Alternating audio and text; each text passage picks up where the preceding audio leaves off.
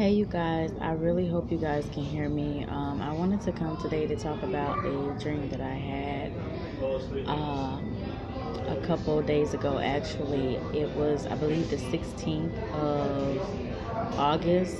Um, yeah, 16th. Yeah, 16th of August. It fell on a Tuesday during the week of 15, 16, 17. So it could be either the 16th or the 17th that I had this dream. And it was crazy because, you know, um, I remember seeing this guy and he was with this woman, and the woman in the dream was like she was like very queenly, like her energy was very queenly. She had like a royal feel to her. She just very beautiful, dark-skinned woman, just a goddess in every right, and you could just tell. He had this woman and he had just brought her home, and I guess he was about to smash or whatever. And next thing you know, like, I guess I got kind of curious and I started walking through the house, and I walked into a bedroom where I think they were, where I saw a mannequin, and on the mannequin it had like tape on it, like double-sided tape, and the mannequin had little doll babies stuck to it. And I'm just like, bitch, what is this? Like, I'm already recognizing like some shit is like some type of shit.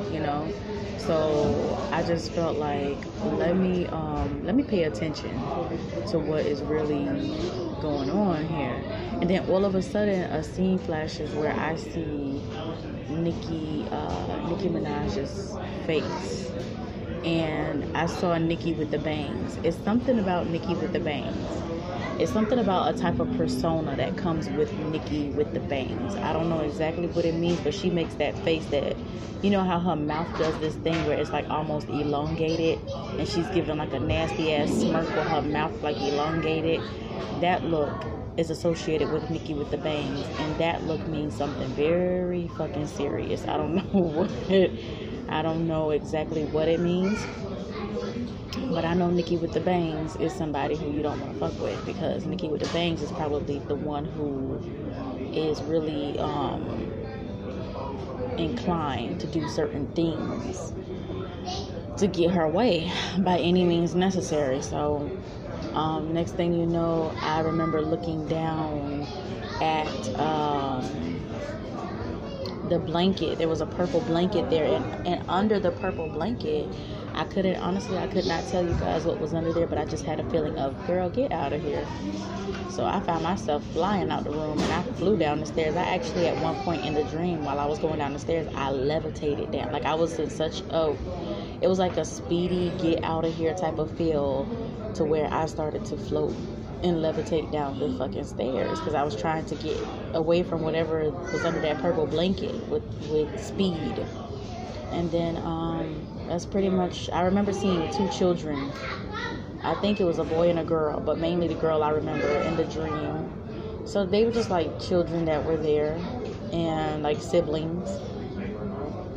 And then at the end of the dream, I remember seeing Ajna, who does Ajna Tarot. She was sitting there, and she was clenching her dress in the area of the bosom. She had it was like she was holding it together while looking at the news. So I don't know, there was something on the news.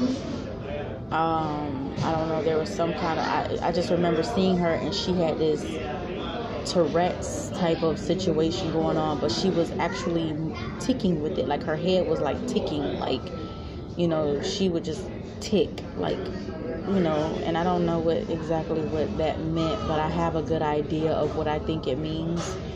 And, God, I ask that God just stop any and all negative stuff that people are doing behind the scenes, especially towards others,